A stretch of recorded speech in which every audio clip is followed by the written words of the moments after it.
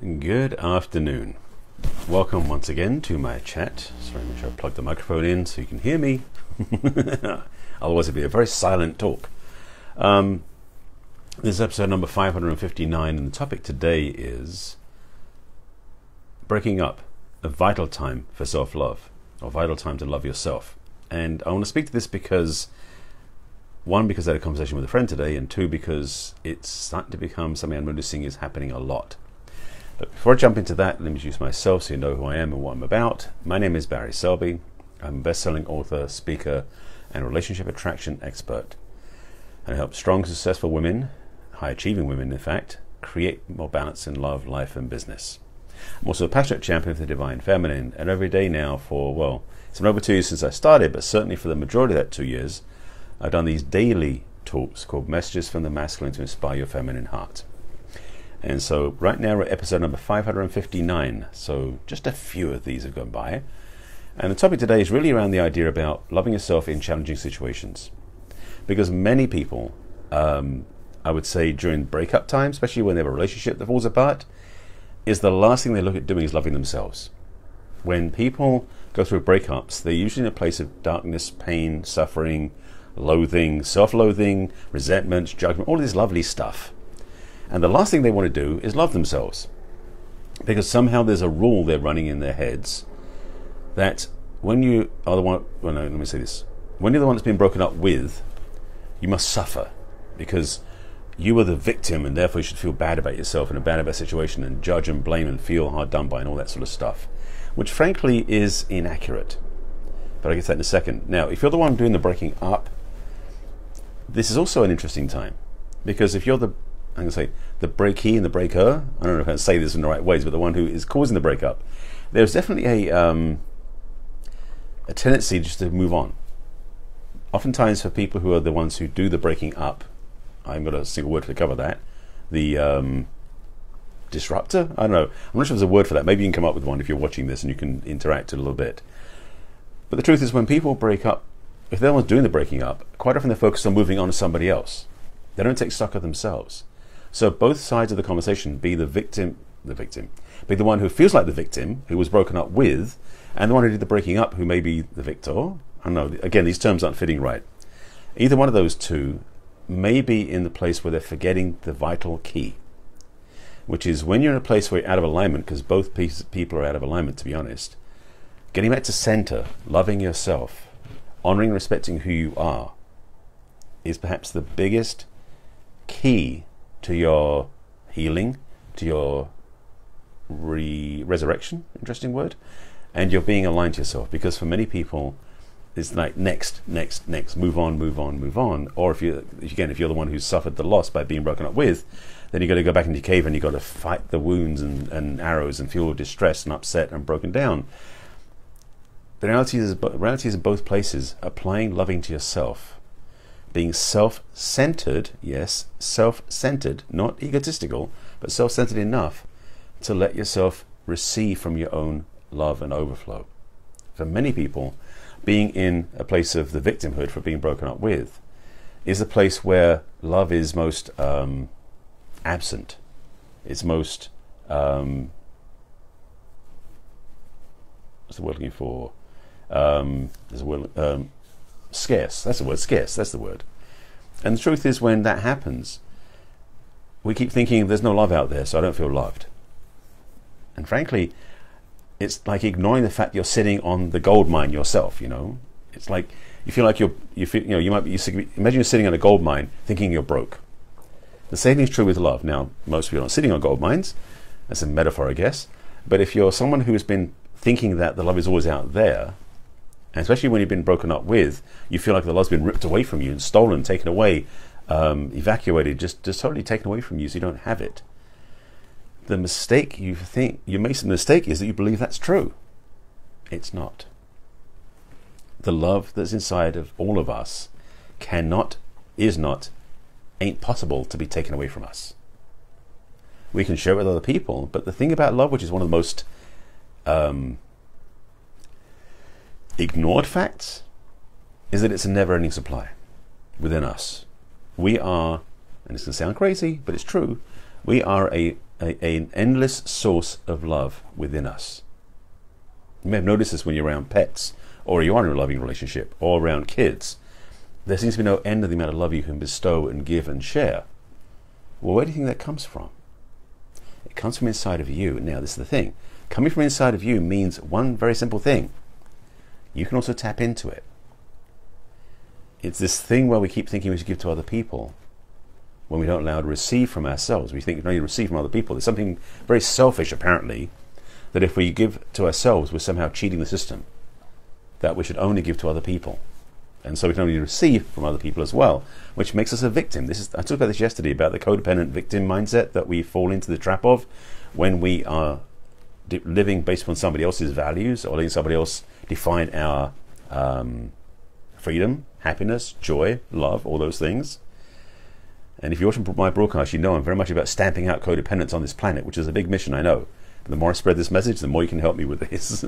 Because largely speaking, codependence is a trap that we fall into because we've been taught that by society. And because of that codependent paradigm that we've been trained into, not necessarily overtly, but subconsciously, the idea of loving ourselves is somehow wrong. And I'm here to say that loving yourself first is absolutely right. Because two things happen. Actually, more than two. It's two to start with. First of all, when you love yourself, you don't sit in the victim place. Hi, Lisa. Nice to have you join me. Oh, by the way, Facebook Live first. If you're watching this on YouTube, you're wondering who I'm talking to. There's people commenting on my Facebook Live. So, hi, Lisa. Nice to meet you. Nice to see you. So, two things happen. Self-love. When you love yourself first of all, when things happen that aren't in alignment with you, and someone breaks up with you, or you feel distraught, distressed, you can tap into the love and start refueling yourself. It's something like tapping in and getting your juice back. But you can do it anytime you want, without any appointment, without any planning, without any commitment. You can do it in 5 minutes. I mean, the self-love practice, which I'll put the link in the comments, of course, my self-love meditation practice that I share, it takes 5 minutes in the morning, 5 minutes in the evening. That's not a lot of time. You don't spend hours doing it. Just tweaking that, tuning that can work. Now, that's the first thing. The second thing, though, is when you love yourself, and this is the key if you want to have a healthy relationship, by the way, hint, hint. If you are someone who is wanting to have more joyful relationships, more expressive relationships, more loving relationships, and don't we all? Loving yourself, as weird as it sounds, is one of the best tools to provide that for you. When you love yourself enough, you love other people abundantly. You love your partner joyfully. You are immersing yourself in an amazing relationship of depth, of connection, of intimacy, of joy, of celebration, of all these things, because it starts from the love inside of you. Self-love is one of the most overlooked and yet fundamental keys to healthy relationships with yourself, with other people, and with everybody. So with this time of the year being the holidays, I just had this sudden thoughts as I was seeing Christmas decorations at a corner of my eye, which isn't here. I'm imagining, because there's nothing in the room here at the moment. The self-love, at this time of year being the holiday time, there's such a focus on giving gifts and presents and sharing and being joyful and merry and all that sort of stuff. But a lot of people also get lonely over the holidays. So for those people, if you know somebody who's watching who is, I'm glad you do, Lisa. I just saw your comments. Sorry, I missed the comments for a second there. Let me back up a second. Around this time of year being such a time to give and to express and to be joyful, sometimes we forget that loving doesn't require it to come from somebody else. So when we don't get the gift we want, or the person we give the gift to doesn't like what we gave them, we can start judging ourselves and feeling less than. Well, here's a key. Love yourself first. I mean, I'm going to make this pedantic, I know, and I'm going to make this very clear. And I will put the link in the comments, as I said before. I have a guided self-love meditation practice that I have on my website. I'll put the link in the comments, because if you are needing practice, and most of us do, if you are needing to connect back in, if you're feeling like more love would help you, I recommend this highly. And it's just in time for the holidays, so there. But the holiday time is also a time for a lot of people who are challenged. Around the holiday time can be very depressing for people, because maybe they're not near their loved ones, or they are in a post-breakup of a relationship right before the holidays. And to be totally transparent, I went through one of those years and years ago where I actually broke up on Christmas Day. So yeah, I did that. Not pretty, I know, and I was so naive and so unaware at the time. But it happened anyway. Anyway, so didn't know whether I was going to tell you that, but okay, I've done that. So I'm not perfect at this by any stretch of the imagination, but I've been studying this for a long time, which is why I've got enough content and sharing and inspiration and programs and gifts and coaching and books and all sorts of stuff because I've been learning how to do this right. And most of the time I'm learning how to do it right by helping other people. So you help me when I help you. So the self-love practice, which I was sharing about last year, and actually most of this year, and then created a program from it, which is a practice from it, because it's so fundamentally easy when you do it. The key is doing it. Practicing self-love as a daily habit. And that's why it's 30-day practice, because it takes about 30 days to train new habit. If you do this every day for 30 days, you start now by the middle of January, your new year will be a whole new paradigm, because the self-love fueling that you've done for yourself, refueling, filling up the tanks, feeling more uplifted and connected to who you are, will absolutely change your life, change your relationships, and change your outlook. Again, the trap we fall into of being caught up in thinking we've got to be loved by somebody else means that when they're not around, we don't feel loved. And that's a lie. When we feel that the person who's loving us doesn't do it the right way, so we don't feel loved, that's a lie. When we feel that if the person we're with would change just enough so we could love them properly, and that would make us feel more loved by them, that's a lie. The reality is clear. Self-love, it overrides all of this. And when we love ourselves, when we truly honor, respect, and love who we are, however you do that, the program the practice I offer is a great way to doing it. It could be just the fact you go dancing every night, or you eat very carefully, or you exercise every day, you go running, you go cycling, you do service work. Things that you do that build up your self-love muscles are great things to do. I think that if you do any and all of those, you're actually ahead of the game. But practicing self-love as a daily practice, and you do it every day, you will change your life, change your relationships, and change your self-image.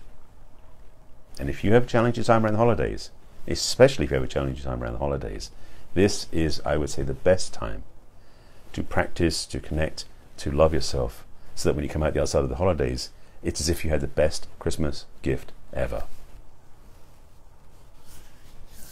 I think I've made this point clear enough. A couple other quick points I want to say on the back of this. When you're in a relationship, if you're not at a point of breakup, the self-love message I'm giving you will raise the bar in your relationship you already have. It will raise the standard of the love you already have. It will also transform your relationship with your partner. So if you're not already doing some sort of self-love practice, whether it's mine or somebody else's, if you're in a relationship, I highly recommend it, because your partner will absolutely love you for it. And that's a benefit, not a replacement. I think you get my point. And one other thing I want to say, which is coming up somewhere in the time, yes. Because this is a very interesting time of the year, being the holiday season, to spend time around other people who may be less well off than yourself, to share love with them, is a gift that keeps on giving. This is a time where a lot of people are missing their connection, missing their love, missing their friendships, missing their circle. Maybe there are people who have suffered through stuff this year. Right now, with what happened with the fires in this part of the world, a lot of people have actually lost their homes, so they may be in temporary shelters, or they may be trying to just get the iPad together. If you just share love with them, you might just make their day. So I'm a practitioner of, a teacher of, and a inspirational messenger of love, as you may have guessed. So that's why I'm very passionate about these talks. So hopefully this has given you some food for thought, and maybe some action steps you can take. Again, I'll put the link in the comments for my self-love practice, because it will help if you don't have some practice of your own. And I hope that you take this to heart. Whether you're single, or you're breaking up, or you're in a relationship, the more love you give from yourself to yourself, the more love you can receive, the more love you can give. And with that, everybody wins. I thank you for watching. Your homework, by the way, I'm going to give you homework, yes, is to consider what I said. How much more can you love? How much are you not loving yet, but you can love more than you already do?